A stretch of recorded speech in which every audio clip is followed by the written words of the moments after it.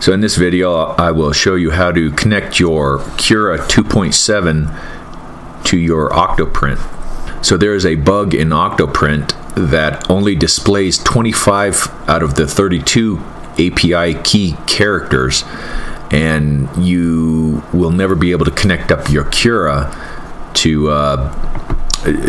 print directly from Cura to your OctoPrint. So what you can do is type in the IP to your OctoPrint and then type in API settings !API key, and here's your full 32-bit API key. Copy and paste that, then go into Cura settings, printer, manage printers.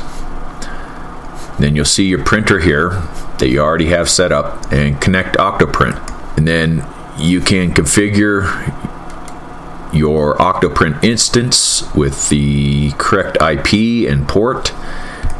Then copy the API that you copied from the web browser into this API key. If you go to the settings in OctoPrint and you copy this into your Cura API settings, it will never connect. But now you can print with OctoPrint or removable drive or save to a file.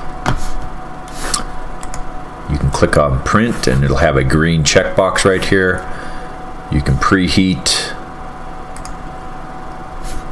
and you should see, maybe,